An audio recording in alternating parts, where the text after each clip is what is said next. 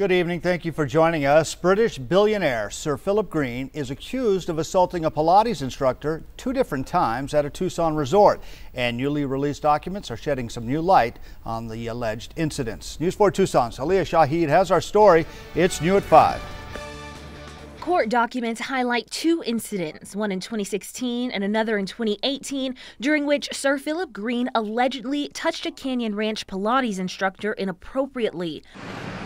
According to records, Green allegedly smacked the instructor on the bottom 10 times during class in front of another person. And when Green went to leave the class, he reportedly began to slap her bottom repeatedly before exiting.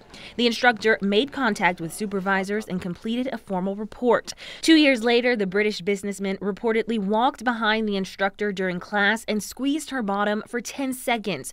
Records say he also approached the instructor from behind while she was demonstrating a position and grabbed her by the hips. The plaintiff says she filed 3 formal reports but ultimately quit her job when she learned Green returned to his Canyon Ranch residence to, quote, hide out as he faced separate harassment allegations in the UK.